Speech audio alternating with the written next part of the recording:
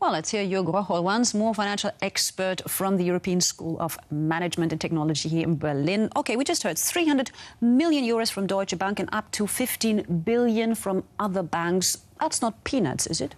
It's not peanuts, but still it's only a start for a more global recovery of credit markets. At the same time, there's a lot of confusion on what really is a credit crunch and whether we actually are in a credit crunch or not. The figures are very misleading, can be very misleading. So for example, the aggregate credit volume in Germany as well as in the United States kept increasing over a long period throughout the financial crisis. And at the same time, we do see the complaints of companies that there is a credit crunch.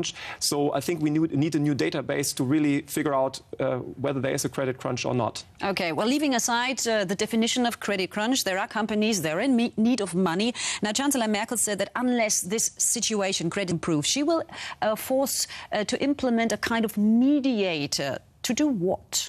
Well, the mediator would really be there to match demand and supply, and this has worked in France.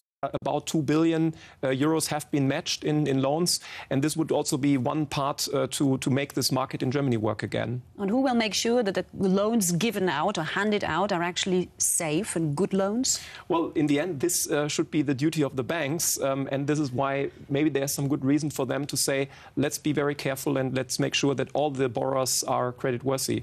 Jörg Rocholl, thank you very much for joining us.